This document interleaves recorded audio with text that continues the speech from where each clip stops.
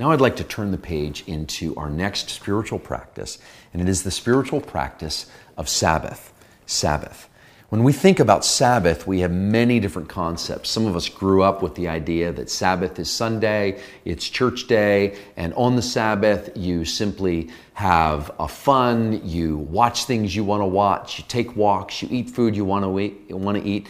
The truth is, for many people in the world, Sunday is kind of like Saturday. It's another home work day. It might be they get some things done when they're off from their other job. For other people still, it's a pure, full-on work day, just like any other day of the week. And they have a regular strung together set of 7 days and 14 days and 21 days without any pause or rest. So in the beginning, in Genesis, we see God beginning to institute ideas among His people that become very important to the life of the church for millennia to come. All the way into Exodus, where we see these ideas of the 10 Commandments coming. And in the midst of this, we see that in creation, at the end of God's work, God rested, which is a very funny thing to think about because most of us think God wouldn't need to rest. Would God need to rest? Why would God be God if God needed to rest? And then we see later in the 10 Commandments that it's actually a principle embedded in those 10 Commandments that we are to rest. Why? Like God, we are to rest. We're to remember the Sabbath and we're to keep it holy. Now here's why that's pretty interesting. Back in the ancient Near East, there were many origins narratives that were floating around. And one of them was this strong idea that was rife throughout the world of the time, and that is that human beings existed to be slaves to the gods. The gods basically got to recline and relax and play and fight and do whatever they do, but human beings were the workforce. We're the ones that had to make work happen. And of course, this created great justification for entire cultures being enslaved by others. And all of a sudden, God steps into this covenantal situation with the Jews, and He declares what will be the great resistance to the overriding narrative of the day. That people were not made to work all the time and work to death, that even the goal of life was not work, that rest was to be a central, woven into the fabric part of every person's life. So much so that even in the commandments, the suggestion was anyone that doesn't keep the Sabbath needs to be put to death because they're going to ruin it for thousands of years for other people if you lose the Sabbath. Well, are people today in our world enslaved to work? One could say they probably are. In fact, many of us, in many ways, are. We're enslaved to the love of money. We're enslaved to being productive. We're enslaved to getting things done.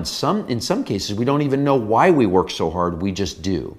We champion it and call it a work ethic, but at the same time, if there isn't a rest ethic that goes along with it, we start to break down over time.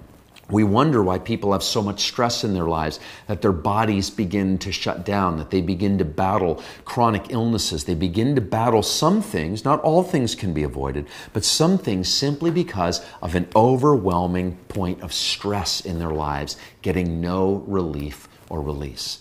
So God comes in at the beginning and says, here's what you're going to do. 1 day a week, you're going to rest. And I believe that we don't see in the scriptures 1 day a week you're going to go experience entertainment. 1 day a week you're going to go just do whatever you want. 1 day a week, God was saying, you're going to stop all your labors. You're going to declare as resistance to the world around you that we don't depend on work for our fulfillment, that God doesn't need us to work 24/7 to be our provider. Who is your provider anyway? That God wants us to focus on our relationships, our relationship with Him, our relationship with other people. That God wants our bodies to physically rest from work. And if you're a thought worker, where you're working on computers all the time or you're doing other types of work, then you have to rest from that type of work as well. It's not only applying to physical labor, but to mental labors as well. And what did God know? He knew something that my wife calls her mini vacation. God knew that we need a mini vacation every week. That we need a space that we call sacred. A period of time in which we step back from our labors. we find ourselves in our relationship with God again. We find ourselves in relationship with others. We worship and remember the story in which we live so that we don't walk into the next day and the next week still in the old story that was starting to accumulate in our lives because we weren't pausing to remember, to worship within the story that we were in. So the Sabbath was meant to be kept sacred, to be kept holy, and that ancient story was meant to break the back of this idea that we are slaves. You and I are no longer slaves. We're no longer slaves to fear. We're no longer slaves to our work. And in that situation, God spoke and said, for all time, you will rest. You will rest one day a week. You will remember who you are. You'll remember whose you are. You'll remember why you are. You will cultivate the things that last. No one on their deathbed is wishing they had worked more hours. Straight up. No one on their deathbed is necessarily wishing, oh, I wish I had accomplished more in 24 hours. What are the things that people go to their deathbed thinking about? Relationships, quality of life. Did they enjoy the people around them? And did other people enjoy who they were? Did they give gifts into people's lives? And did others have a chance to give gifts into them? They're aware of their relationship with God crossing that line. This is the gift of Sabbath. It is a constant remembering. And remembering literally means to remember, bring members back together, reconnect us, reintegrate us, recenter us, so that we don't continue in that frenzied lifestyle that causes us to disintegrate in our values, in the things we deeply care about. We're going to talk about the rule of life in our next session, and that's going to be these values around which we orbit our lives. Sabbath helps us reorient to what is truly important to us so we don't drift along, carried along by the workforce, what other people are saying, how things are going in our bank account. We are centered in an ongoing rhythmic way in Christ, and we're centered in our relationships with others. The Sabbath causes us to defeat self-reliance. We are compelled to trust, to know that God will provide if we're not working that day during the week.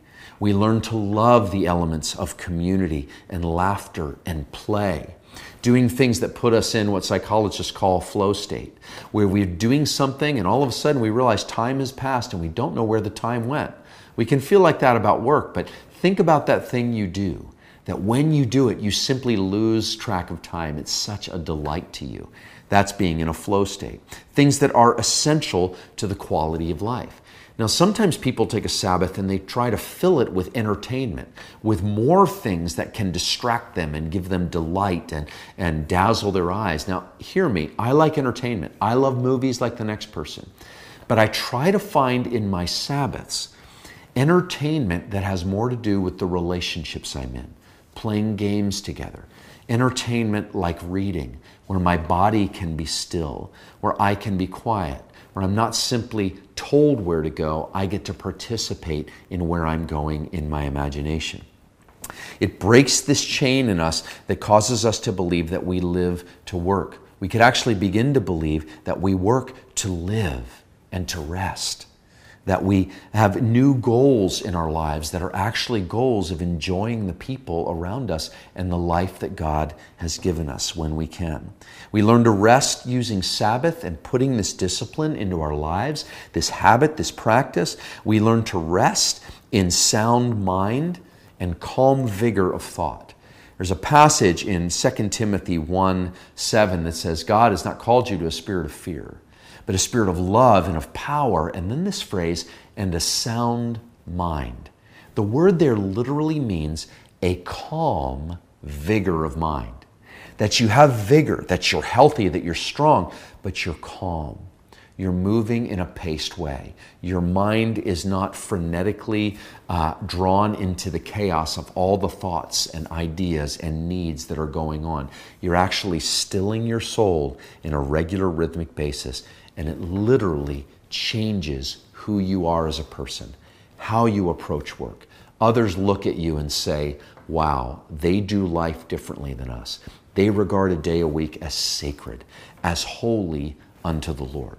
God apparently thought it was important enough to put it in the commandments and to say, you know what? If anyone breaks this law this early on in history, we're going to have to take them out of the picture because it's going to ruin it for the rest of you.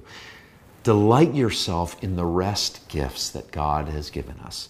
One of those is Sabbath. I want to encourage you, because we can't really practice Sabbath in this session, I want to encourage you to take the next Sunday, if you can make it Sunday. You might be in a situation where your Sabbath has to be on another day. And I want to encourage you to find entertainment, to find rest and delight that lets you experience silence and stillness and solitude, that gives you connection with other people who you love to be around, who renew you and energize you. Entertainment that doesn't tell you where to go, but you participate in going somewhere.